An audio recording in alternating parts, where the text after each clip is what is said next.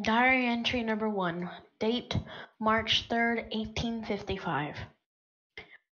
I, a young dashing English fellow, has found a new world full of monsters and harsh weathers, a mythical place inhabited by beasts. The world is something out of a dream. What I know so far is the creatures were born through microorganism evolution. They rose from the sea to terraform the land that they were birthed by. Each biome seen in Wtryhn lands were brought among the beasts. Life as normal in the Isles began a warm night. An abomination sped out of the water onto the closet. Closest multiple other creatures following it. A dark black mist surrounds the creatures as they terraform the reality to their liking. The creatures already inhabiting the lands fought the others until they could not fight any longer. Diary entry number 2. Date March 5th, 1855. The red beast known as Singularity has evolved even more now, turning into a pale blue serpent able to summon a bright ring made of energy. I've never seen before in all of my years of researching and exploring. The creatures brought by the Singularity have been dropping that black mist. I've been writing about it in my earlier entry.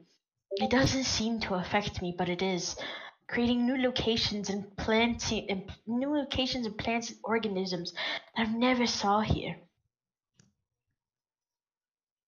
Diary entry number 2, date March 6th, 1855. I'm beginning to forget small things so very quickly, like the date or where I left the firewood for my fire.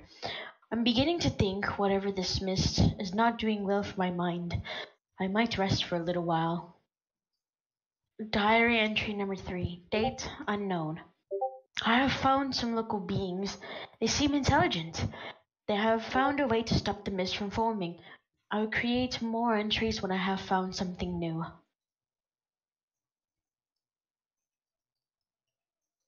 Diary entry number 4, date unknown. God knows what I saw in the waters. It was large and fast. It pulled even the largest of creatures under that god-forsaken sea. Diary entry number 5, date unknown. I have forgotten even my name. Thank goodness I wrote it down. Daniel McNarthur. Anyways, the natives taught me to cook a thing called zoo stew. Tastes good, but the creatures raided their lands and killed so many of them. Diary entry number 6, date unknown. I have forgotten my modern ways. They are hunting me with those green eyes. If that traitor never did anything to the portal, then I would have been fine. Diaries entry number 7, date unknown. Last entry. They found me. I'm screwed. Those horrid bird dog-like creatures and the deadly sharp green eyes. Perhaps I could.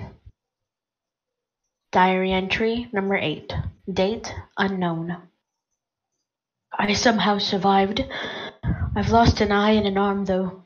That traitor also got trapped and said the portal disappeared. We are currently hunting large birds native called Liwanga. Diary entry number 8, date unknown. I've wrote down information on few creatures, possibly never gonna finish as I see trees purged in red floating crystals in the distance. Anyways, I've learned in how Hulis is a smaller lesser guardian for both small creatures and natives, as it puts its life on the line just to protect them. Diary 9, day unknown. These natives are some of the fiercest people I've ever seen, although I guess you have to survive in this wasteland. Recently they went on a hunting expedition. I thought they were crazy. Those chickens were already dangerous enough, but they only lost 2 people. I'm glad I met them when I did.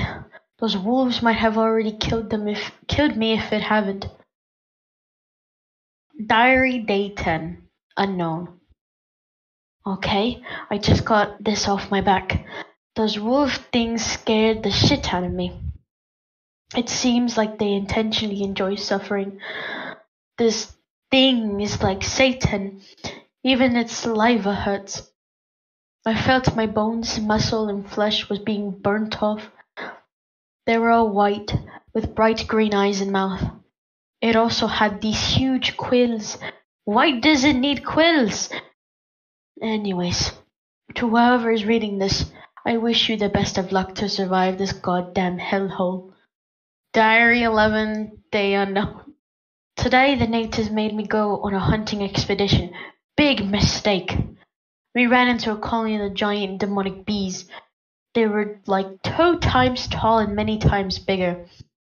We had to run for our lives. We found a cave to take shelter, and I am praying to Jesus that there is nothing living in there.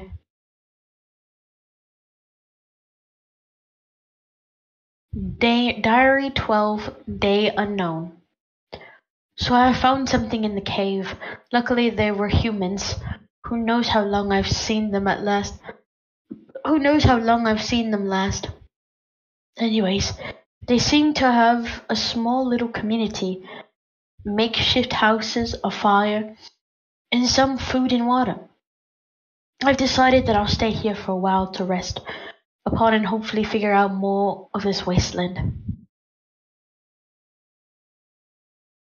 Diary 13, Day Unknown. So while I was out in the wilderness gathering berries for the cave tribe and myself, I was shot in the neck with some sort of tranquilizer.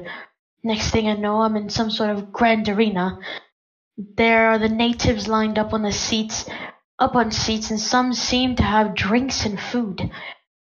The grand hunt will begin, a native said, and the other natives cheered.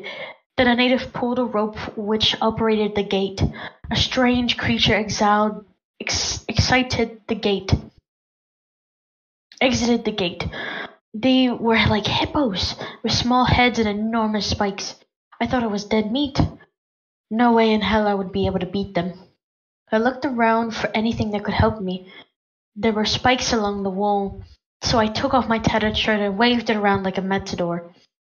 The creatures seemed to take the bait. They charged at me, and I swiftly dodged them. They kept running into the spike wall, mauling them. Those creatures were still alive, but they were bleeding a lot. After around 10 minutes, they finally stopped moving. The natives were somewhat shocked, and I was taken into a cell with some food and water.